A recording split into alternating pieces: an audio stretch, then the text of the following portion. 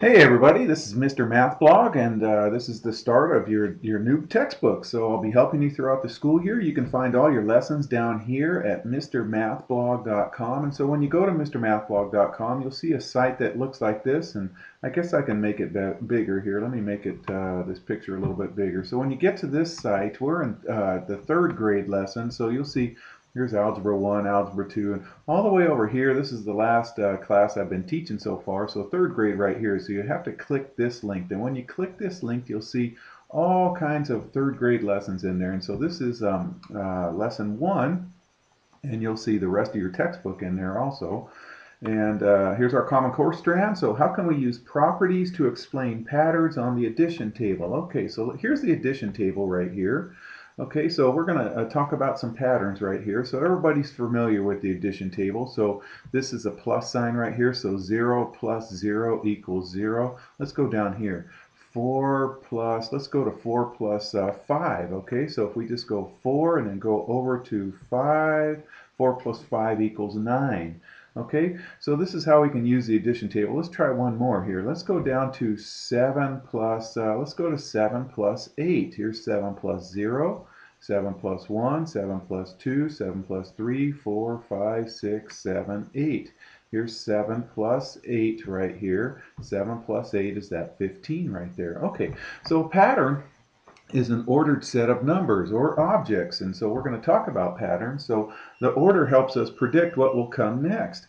We can use the addition table to explore some of these patterns, and that's what we're going to do in this lesson here. So you're going to need some crayons, specifically orange and green, and then we're going to look across each row and down each column. And what patterns do we see? So I've enlarged it here. So look at these patterns right here. Look across each row. So we'll just pick this row right here. Okay, so a row goes sideways. We'll talk about that in just a second. If it goes left and right, and columns go up and down. So we'll talk about that in a second.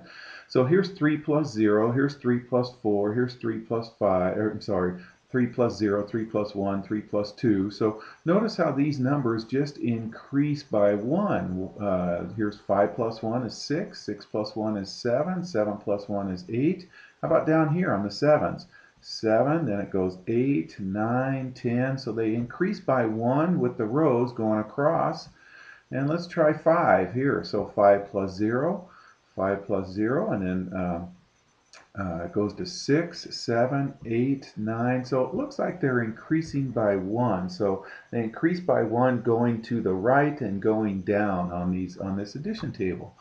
Okay, so shade the row and the column orange for the add-end 0. Okay, how I remember which ones are rows and which ones columns is I think of a Greek Colosseum. Here's a picture of a Greek Colosseum, and it has these columns that hold it up. The columns go up and down. So this is a column right here. This blue one is a blue column, and this yellow one is the yellow row right here. Okay, so we're going to shade the row and column orange for the add-end 0. So here's the row for 0. We're going to shade that orange, and here's the column for 0. We'll shade that orange also. Okay, so there they are, shaded orange right there. Okay, and then compare the shaded squares to the yellow row on top and the blue row on the side. What pattern is there? Okay, well let's do the yellow row on top. Can you see that this is the same, 1 and 1, 2 and 2, 3 and 3, all the way to 10 and 10. So it looks like when we add 0, we get the same numbers as the yellow row right here. And then the same goes for here. 1 plus 0 is 1. 2 plus 0 is 2. 3 plus 0 is 3. So we get the same numbers here. So any number added to 0, we just get the same number, okay? So they're the same number when we add to 0. So what happens when we add 0 to a number? The sum of any number and 0 is that number. So right here, 6 plus 0 is 6. Over here, here's 8 plus 0 is 8, or 0 plus 8. I'm sorry. This is 0 plus 8.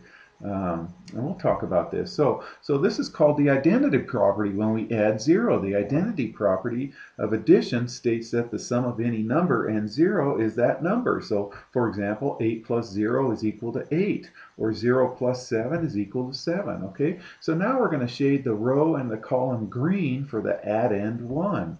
Okay, so here's the add-end 1, the row, And then here's the add in 1 for the column right here. And we're going to shade those green. Okay, so there it is, shaded green right there. And then what pattern do we notice? Okay, well, there's a couple of patterns here. So here is 0. Whoops, I didn't mean to do that. So here is 0 plus 1 right here. 0 plus 1 equals 1. Here is 1 plus 1 right here. 1 plus 1 equals 2. Here is 2 plus 1 is 3. So what patterns? Well, there's a few patterns. So each green number is 1 more than the number in the blue column or the yellow row. Okay, so here 3 plus 1 equals 4 right here. 4 plus this 1 right here. 4 plus 1 is 5. 5 plus 1 is 6. So each of these green numbers is 1 more than the blue column right here, or 1 more than the yellow row right here. See how 6 and 5 right here? So here's 5 plus this 1 right here equals 6, and then 6 plus 1 is 7. So when we add 1, it just increases it by 1. So what happens when we add 1 to a number? It becomes 1 more than the number. So for example, 7 plus 1 equals 8. Here is 7 plus 1 equals 8. Okay, this is 7 plus 0. Here's 7 plus 1.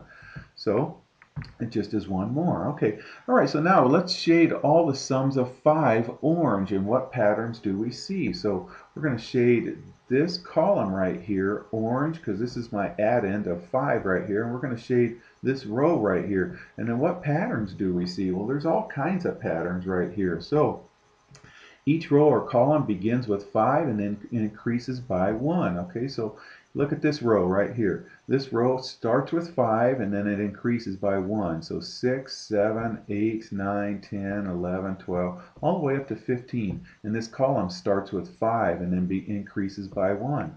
That's one pattern. Here's another pattern.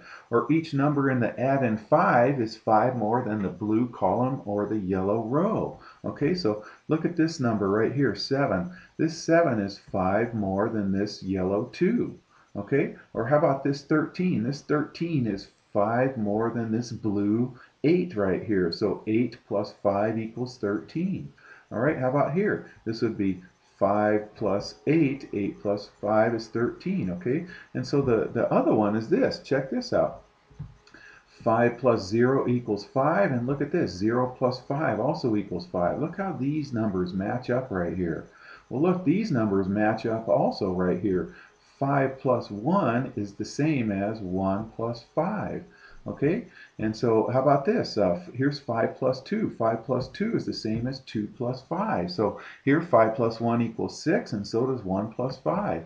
5 plus 2 equals 7, and so does 2 plus 5. And if we just kept going with that pattern, check it out right here, you guys. Here's 5 plus 10. 5 plus 10 equals 15, and 10 plus 5 also equals 15. So that pattern keeps happening and happening right there. And so we're going to write 2 add-ins for each sum of 5, and the first 2 are stated below. Okay, so what's 5 plus 0? Here's 5 plus 0 equals 5, and then here's 0 plus 5 equals 5. 0 plus 5 equals 5 right there. Okay, so they both equal 5. Okay, let's do a couple more right here. 5 plus 3. 5 plus, here's 0, 1, 2, 3. Here's 5 plus 3.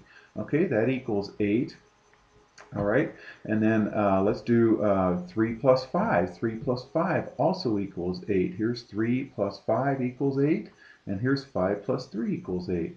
That's pretty cool. Let's try another one. 5 plus 9 and 9 plus 5. 5 plus 9 is way over here, is 14. And then 9 plus 5 is also 14. All right, well, that's going to lead us to what's called the commutative property. Okay, the commutative property says this, and we'll talk about this. So what patterns do we see? Well, look at this, you guys. 5 plus 3 is the same as 3 plus 5. And then 5 plus 9, which is 14, it's the same as 9 plus 5. So if I just flip these around the plus sign or reverse them around the plus sign, when we add the same 2 numbers, we can reverse the numbers or flip them around the plus sign, and then we get the same sum. So it always ends up being the same. So the commutative property states that you can add 2 numbers in any order and get the same number. And so when I drive to work, you guys, I'm driving my truck, and it's called I'm commuting to work. Have you heard of that phrase before? People commute to work. Well, this 3 and 6 sign are commuting around this plus sign. So this 3 and 6 flipped over, they commuted over, and so 6 plus 3 is also equal to 9. 3 plus 6 equals 9, and 9 plus 3, and that's called the commutative property of addition right there. All right, so now let's shade a diagonal from left to right, orange, and we're going to start with the square for 1. What patterns do we see? So I'm going to start with this square right here. We could have started with this one, but I'm going to shade this diagonal right down here, orange right here, and then what patterns do we see? Okay, well look at these numbers right here. Here's 1, 3, 5, 7, 9. They're increasing by 2. 1 plus 2 is 3. 3 plus 2 is 5. 5 plus 2 is 7. So they increase by 2's. And look, what else? They're all odd numbers right here. So 1, 3, 5, 7. So they go up by 2's, and they're all odd numbers. All right, let's shade a diagonal from left to right again, and we'll start with the square for 2. So I think I started with this square for 2. I could have started with this one, but let's do this one. And we're going to shade this diagonal going down here, green right here. Okay, so there that is right there. And what patterns do we see? Well, these also increase by 2. 2 plus 2 is 4. 4 plus 2 is 6. 6 plus 2 is 8. So what patterns are they? And they're all even numbers right here. So they go up by 2's, and they're all even numbers. All right. So just remember that even numbers end in 0, 2, 4, 6, or 8, and odd numbers end in 1, 3, 5, or 7. Okay, so let's write addition sentences for the shaded boxes over here. So we're going to write even or odd under each addend. Okay, so it says 6 right here. So here's 6 right here. So this is going to be 4 plus 2. So 4 plus 2 equals 6 right here, okay? And then is 4 even or odd? Well, that's even, and this is even. So I know 6 is even, so it looks like an even number plus an even number gives us an even number. Let's try this. Let's go find 7. Okay, here's 7 right here. So we're going to plug in 3 plus 4 right here. Okay, so 3 plus 4, and this 3 is odd, this 4 is even. So check this out. We get an odd number plus an even number, and it ends up becoming an odd number. 7 is odd. All right, let's try a different one. Let's try like 8, you guys. Let's find 8. 8 is 5 plus 3. So 8 is 5 plus 3. So 5 is odd and 3 is odd. So an odd plus an odd is an even number. Okay, so if we have an even plus an even, that's even. If we have an odd plus an odd, that's also even right here. So if they match, if they're both odd or they're both even, then they end up being an even number when we add them. The only time we get an odd is when we add an odd plus an even. Okay, so that's the pattern that they want us to see. So explain how we know that the sum of two numbers is going to be odd right here. Well, the only time we got an odd number is when we added an odd plus an even, or an even plus an odd. So when you're adding numbers, when one number is odd and the other number is even, then you'll end up getting an odd number. Otherwise, you get even numbers if they're both odd or even. All right, you guys, I hope that makes sense. And if your parents let you, would you guys click like? That would help encourage me, and then subscribe. All right, and then don't forget, all your lessons can be found at Mr. Math Blog. Take care, everybody.